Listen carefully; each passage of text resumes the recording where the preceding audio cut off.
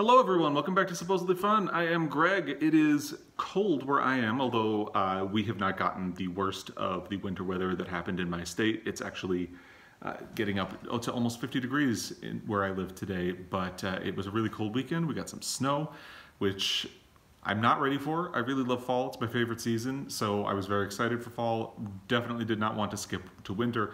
The good news about it is that I get to start wearing cardigans, and I love cardigans. I'm an old man like that. I'm also growing in my beard for Halloween, so that's exciting for me. Don't know how your October has gone so far, but I wanted to do my wrap up for the month of September and all the things I read. September was a really hard month for me. I just couldn't really get anything going. Work was really busy. Foster parent life was insane. So, there's just a lot going on. And with that, I could not get much of anything going this month. And I managed to just barely at the end of the month make it to 7 books, which makes this month on par with every other month of the year so far. But I really had to stretch to get there. And part of how I did that is I just went to kind of like escapist things. So let's talk first about what my TBR for September had been and the devastation that happened there. So I did not get pretty much any of the library books that I had been expecting to get in the month of September. The only one that showed up was Out of Darkness Shining Light by Patina Kapat, which I have not started yet. So like Ducks Newburyport has said that it's on its way to me for about a week. So I'm beginning to question my library on that. Actually, that's not true. There was one other library book that did come, and that's They Called Us Enemy by George Takei, which I will get to because I did read that one. I canceled my hold on Nightboat to Tangier by Kevin Barry because I won a copy on Goodreads, and it showed up. So basically, my September TBR had been His Family by Ernest Poole, which is to launch my Pulitzer Prize project. Didn't read it. Late in August by William Faulkner, which I'm working on as a buddy read with Doris from Aldi Books. And both of us have kind of failed at life on this because we have not made it very far. I think I'm in chapter 8 at the moment. And so I failed to start this in August when the read-along from Brian at Bookish was actually happening, and I failed to finish it in September. So now it's going to be The Light in August in October. So I have to get to this. I've been really enjoying it so far, but that's still kind of a swing and a miss on my September TBR. And I did not even start Girl, Woman, Other. We talked about the library holds already. Oh God, I had some audiobooks that came in, and because, I don't know if it's because work was busy or my mind was on other things, I couldn't pay attention to them. So I got Rules of Civility by Amar Tools, Half of a Yellow Sun by Chimamanda Ngozi Adichie, and On Earth We're Briefly Gorgeous by Ocean Vuong. And I didn't even get to Half of a Yellow Sun before it was due back, so that I didn't even start that one. Rules of Civility, I made it about an hour into, so I'm not even going to count it for this month. And then it had to go back to the library, and I was enjoying it, but I just didn't get very far. And the same thing with On Earth We're Briefly Gorgeous. I made it roughly an hour into the book and wasn't progressing any further because my problem was every time I was listening, I couldn't pay attention, and I don't think it's fair to miss large portions of a book. So I kept rewinding and going back and listening to the same parts over and over again, which is really soul-crushing. So finally I just gave up. So this is why I don't really do TBRs very often, because life happens, and I'm not very good at sticking to TBRs. I may do one for October. I don't know yet. And if I do, I have to consider it because I know Victober is going on and there's Gone with the Book, and I would like to try to get some things in for those. I don't think I'm going to do a whole reading list just for those, but I got to think about that. I may do an October TBR and see how that one goes, but that's to be determined. So basically, let's go in order. The first book I finished in the month of September was They Called Us Enemy by George Takei. This is a graphic memoir. I've talked about it already. It is very good. I would recommend this. It's very interesting. He talks about his time as a child in a Japanese internment camp during World War II here in America, and how as a child he thought it was normal, and how he continues to process that situation of what happened to him and his family as he grows up, and his relationship with his parents, and how he eventually gets mad at them because he didn't feel they did enough, but then he gets older and starts to consider how he would have acted in the same situation. And it's a very interesting book. I absolutely recommend that.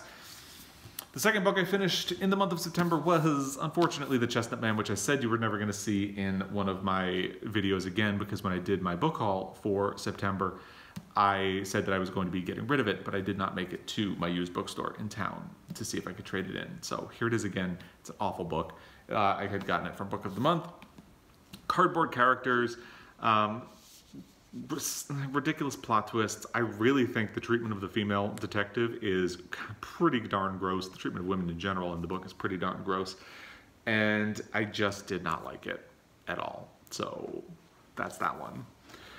The next book I read was, actually I listened to the audio of My Brilliant Friend by Elena Ferrante, but I have the physical book, so I'm going to hold it up, and unfortunately the glare from the window is kind of making it difficult to see the cover.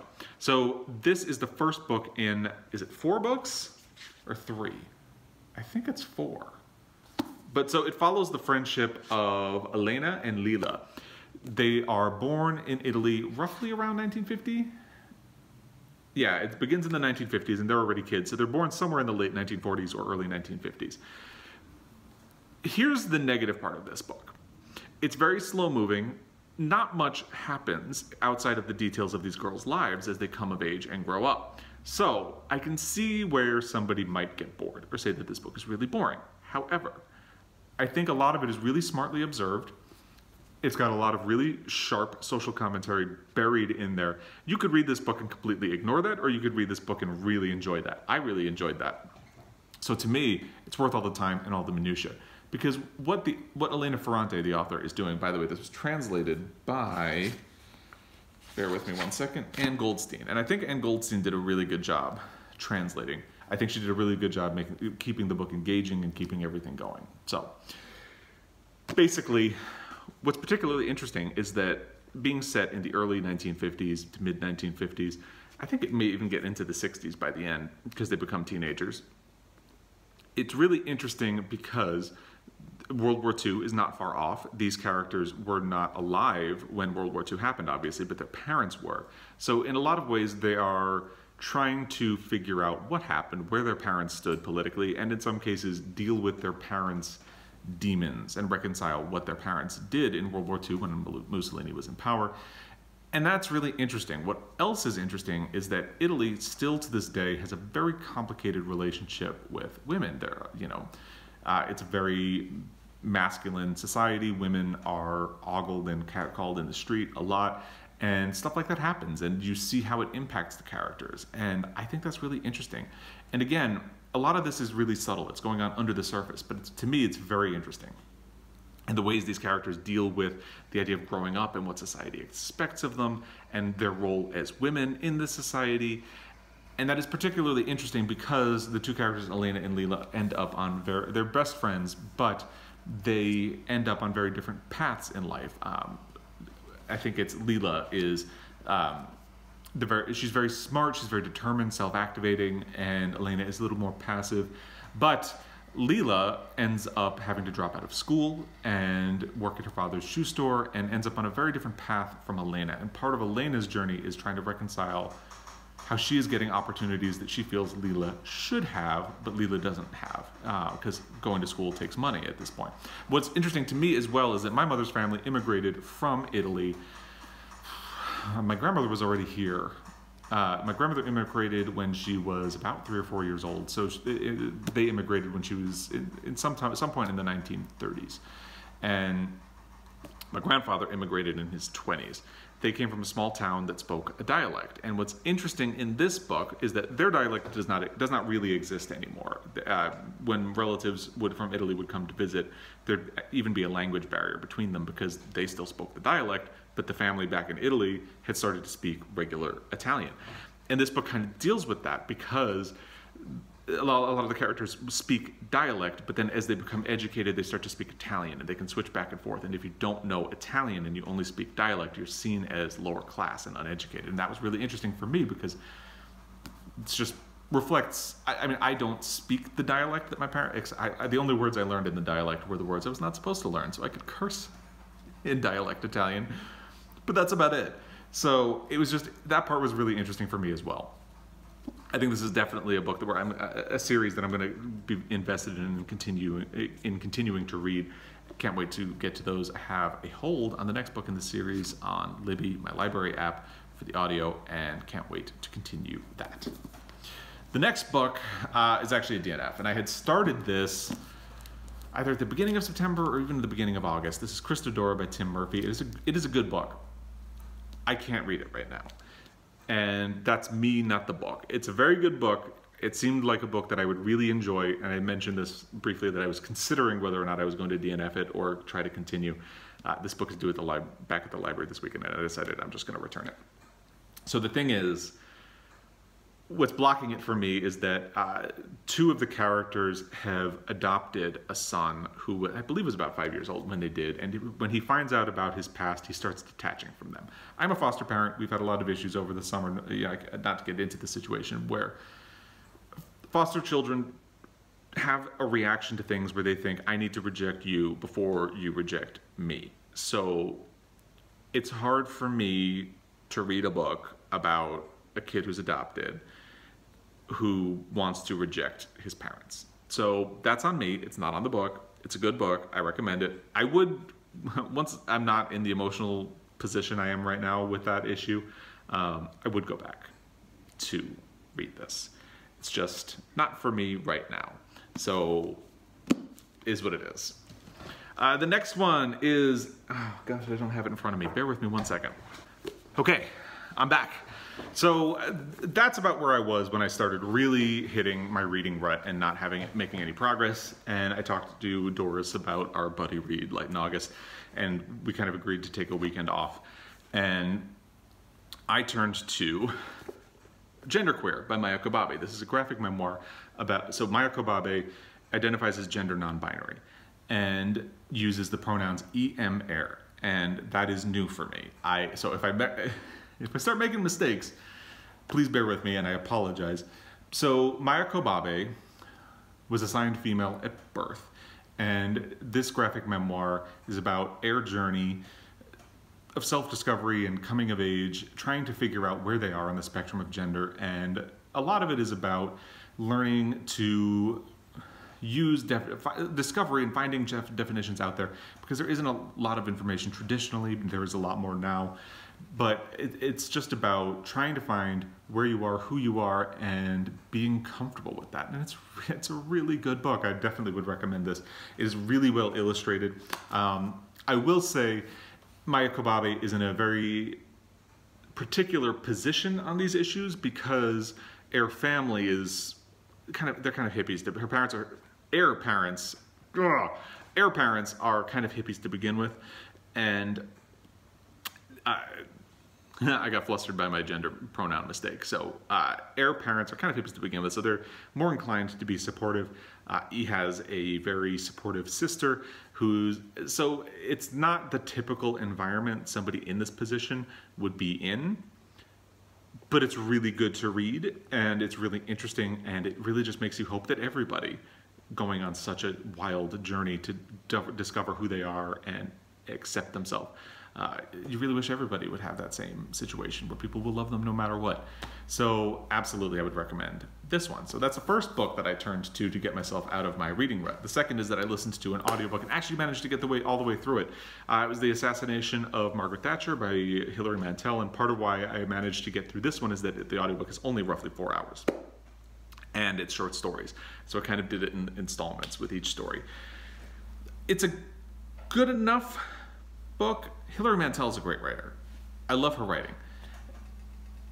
I think part of my problem with it is that it really relies on the political situation in England or the UK during Margaret Thatcher's reign or after Margaret Thatcher's reign, and I say reign as if she was royalty, during her tenure as Prime Minister. And I am not super up on the political situation there. The best I have done is watch the movie Iron Lady, which Ollie at Book Try informed me is a really, really watered down depiction of Margaret Thatcher. So I feel like a lot of this book depends on knowledge that I don't have.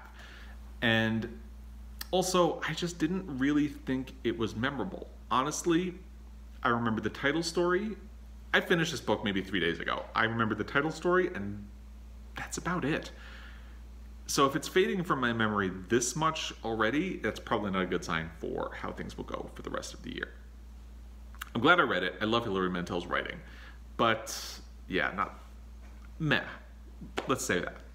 And the final book I used to get myself out of my reading rut is an ebook. It is actually a gay romance novel called By the Currawongs. Oh God, if there are any Australian people out there, please help me with the pronunciation maybe. It's By the Currawongs Call by Wilton B. Marsland. So, you know, I actually kind of waffled back and forth, like, should I talk about this? Should I not talk about this? But you know what? I said goodbye to my dignity a long time ago. And you know what? Romance is a genre. It exists. It's valid. To not talk about it would imply guilt around the topic. So it is what it is. I read a gay romance novel. So what? So this is set in 1892 in Australia. There is a priest who is sent to Dinbroughton, which is a very small town, and he is settling in, and he meets the local police sergeant, and they slowly fall in love. What's interesting about this is that, you know, typical romantic comedies or romances, part of why I really don't like the genre is that, I say don't like the genre, clearly I don't mind it that much. I read one. Part of why I don't engage with the genre too much is that it's very set in a formula, and there are a lot of cliches. So usually the couple meets, they get together, things are great, then something separates them or causes an argument. It's usually a misunderstanding, and then they come back together in the end. In this book, it doesn't follow that format. In this book, the problem they face is that it's 1892 and they're gay men in Australia where being gay men is illegal. So basically, the struggle in this book is them trying to find a way to be together if they can be together, and whether or not they want to take that risk to be together. And that, to me, is really interesting. So I enjoyed this book. You know, who cares? So those are the books that I read in the month of September. In terms of reading goals, let me get back to my Goodreads list. So my reading goals for the year are to read more books by women than by men. I believe this is the first month I've read more books by men than by women. Let's double check. So George Takei, Soren Sveistrup, Tim Murphy, that's 3 men. Elena Ferrante, Hilary Mantel, and Wilton Marsland. So it's 3 and 3.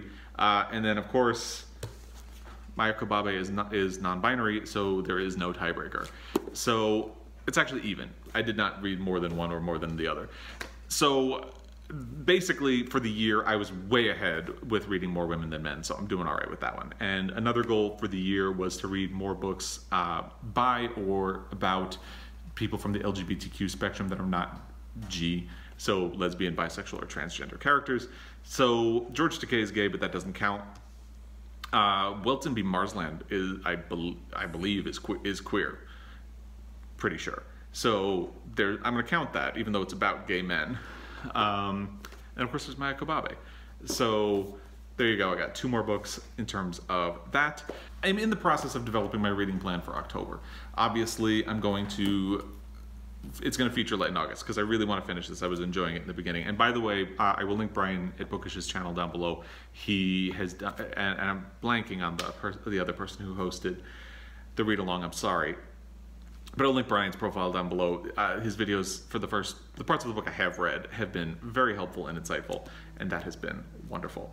So I am going to think about what I'm going to read next. I'm talking about a buddy read for Kimberly Parsons' Blacklight, and so I might do that. I might try to read some scary books. I might try to include some Victober books, some Gone with the Book.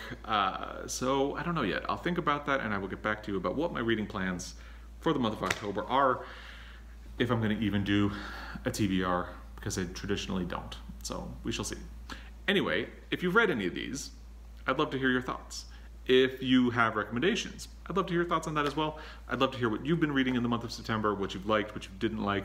And until next time, thank you for your time, and I will be back. Until then, happy reading.